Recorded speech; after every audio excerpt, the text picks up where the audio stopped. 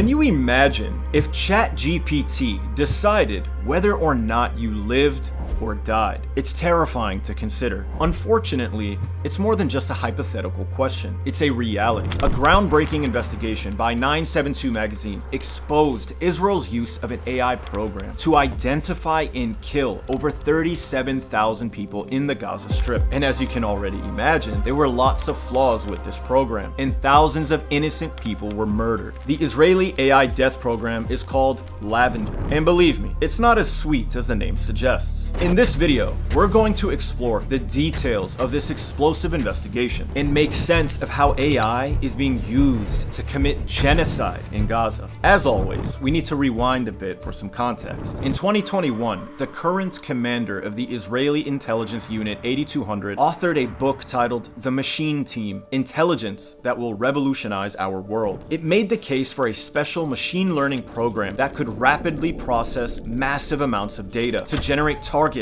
during the heat of war, when human decision makers may be overwhelmed. 972 magazine discovered that this AI program isn't just a theoretical concept. It actually exists. It's called Lavender, and the Israelis are using it right now in Gaza. Here's how it went down. Israel fed massive amounts of data about suspected operatives in Hamas and the Palestinian Islamic Jihad, including low-ranking fighters, into Lavender. And during the first weeks of the war, Lavender processed this data and generated 37,000 Palestinians as suspected militants and their homes for potential airstrikes. The IDF gave human decision makers permission to approve these targets with no requirement to scrutinize the AI decision-making process. This means that if Lavender suggested a target, the IDF generally approved it without any question. The human officers took a back seat and played a junior co-pilot role, basically serving as rubber stamps for Lavender targets. Lavender makes a decision about who to kill, and the humans simply press enter and accept. The problem is that Lavender is known to make serious errors at least 10% of the time. These errors include targeting people who have a very loose connection, sometimes even no connection at all, to Hamas or Palestinian Islamic Jihad. Oh, my bad. He spells his name Ahmed with an A, not an E. Whoops.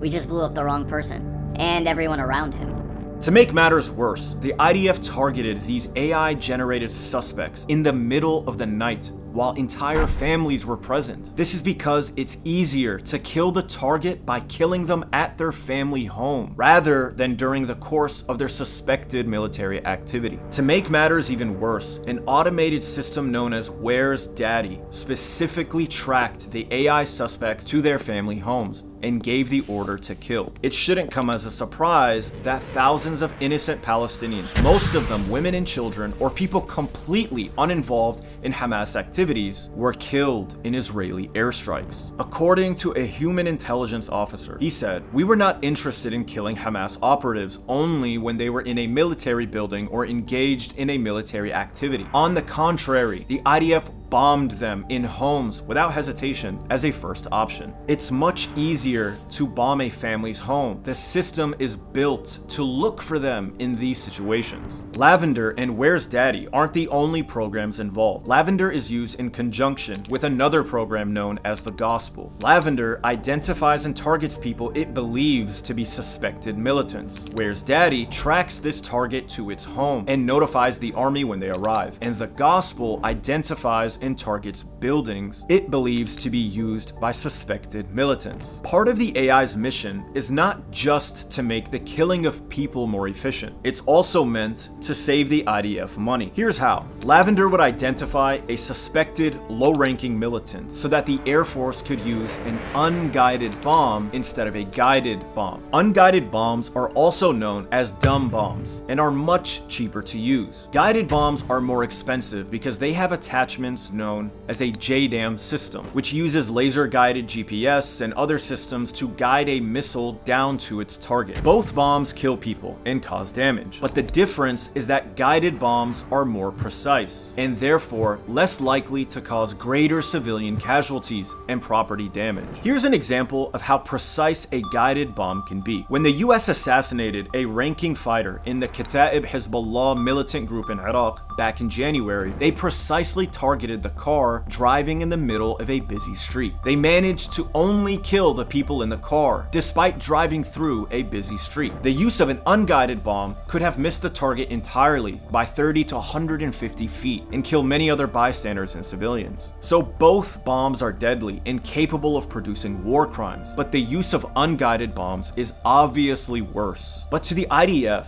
what really matters is not how many civilian lives you can save, but rather how many dollars you can save. According to an intel officer, he said, "You don't want to waste expensive bombs on unimportant people. It's very expensive for the country, and there's a shortage of these bombs." Notice the word unimportant, as if a civilian, a mother, a child, an entire family is not important. Another source said they personally authorized Lavender's target list and bombed hundreds of private homes of suspected junior militants, which killed entire families. Understanding that their use of unguided bombs would cause high civilian casualties, the IDF decided to create a sort of margin of error. For every junior operative Lavender marked, it was permissible to also kill up to 15 or 20 civilians as collateral damage. And in the event that the target was a high-ranking Hamas official, the margin was upped to 100 civilians or more. Now this proves what many of us already know about the IDF. They are deliberately killing civilians. Now let's do some math. Keeping in mind that Lavender makes a mistake 10% of the time when it identifies a target. And as we know, they had at least 37,000 targets. So out of 37,000 potential targets, you can assume 10% or 3,700 people were mistakenly placed on the kill list. If you multiply 3,700 by 15, which is the lower end of acceptable civilian casualties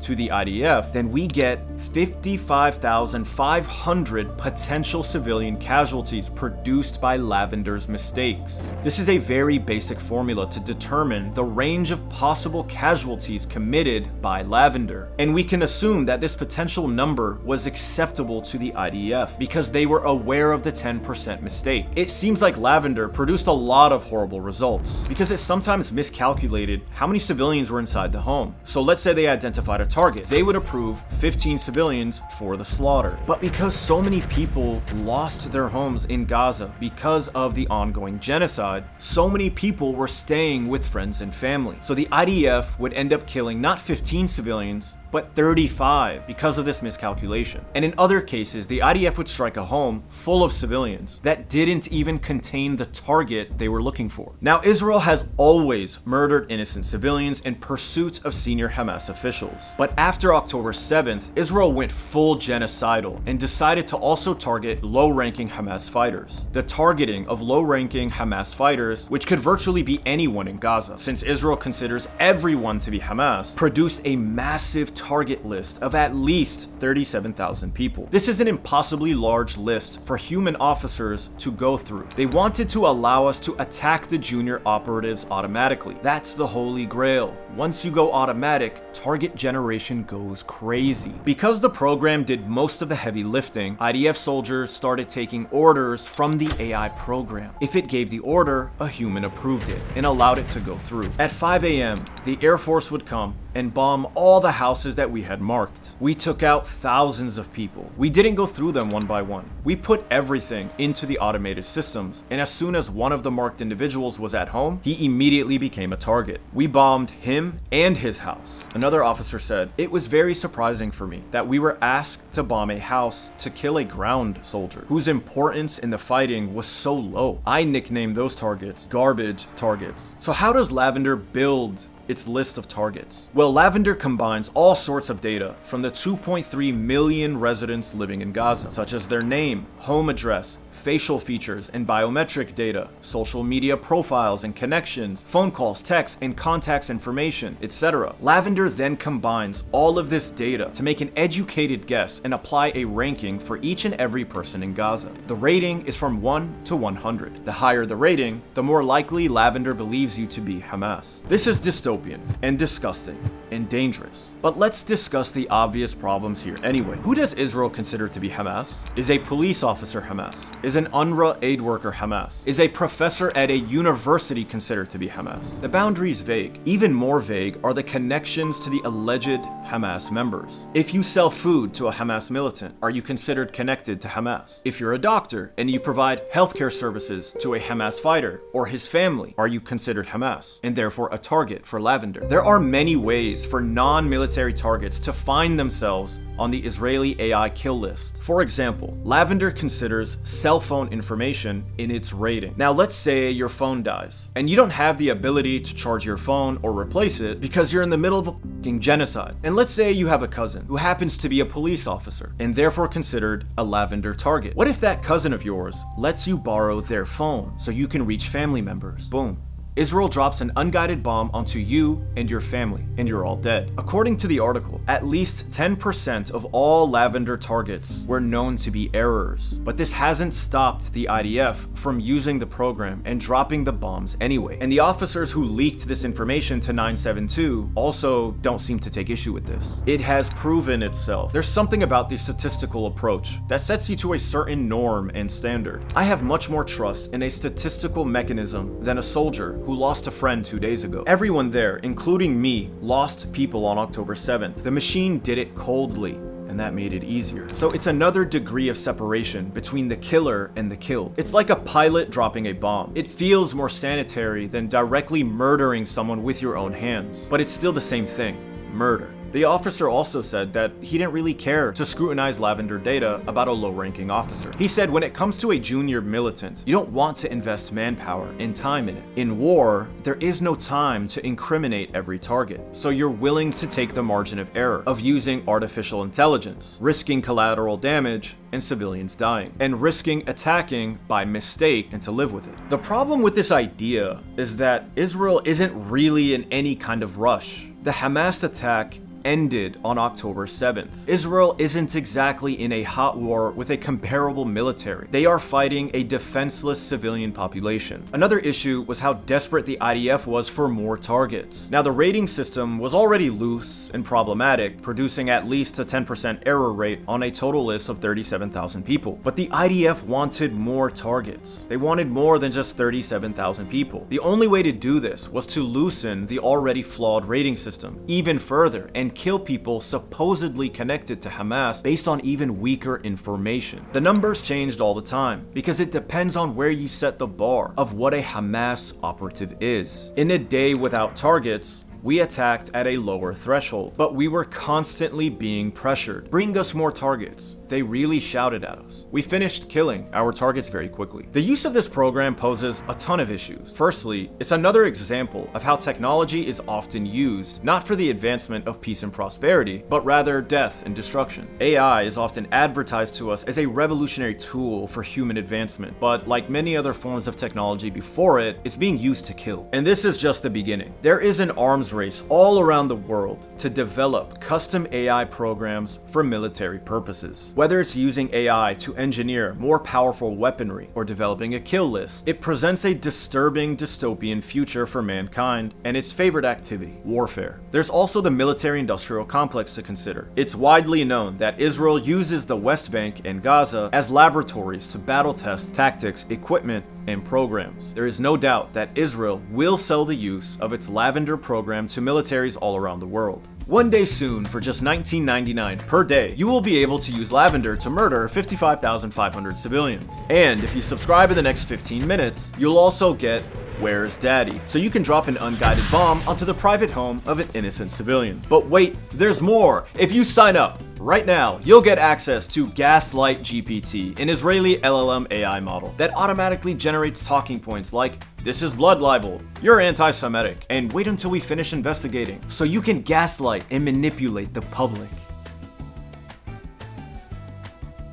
Another thing to keep in mind is the role that US companies might be playing in supporting Israel's crimes. You see, it's possible that this entire AI program is supported by both Google and Amazon, which struck a $1.2 billion deal with the Israeli government in 2022. Just a few years ago, to build 3 data centers for AI development. For Israel to train a machine learning program like Lavender with all of this data, a tremendous amount of machinery would be needed. Apparently, Google and Amazon may be providing Israel with these tools and equipment at their data centers. According to the Israeli government, Project Nimbus is our flagship multi-year plan and the first of its kind. The project is intended to provide the government, the defense establishment, and others with an all-encompassing cloud solution. Google is also providing the Israeli government with its full suite of machine learning and AI tools available through the Google Cloud platform. The documents indicate that the new cloud would give Israel capabilities for facial detection, automated image categorization, object tracking, and even sentiment analysis. Lastly, there is now an even stronger argument to make in the ICJ that Israel is deliberately killing civilians and therefore guilty of genocide. There are many other repercussions in the use of this AI program, so be sure to let us know what you think in the comment section of this video. You can read more information about Israel's use of AI in the 972 magazine article, which is linked in the comment section or the description of this video. The production of this content is made possible by viewers like you. So be sure to like, follow, subscribe, and if you can, make a contribution to our Buy Me a Coffee link. Trust nothing. No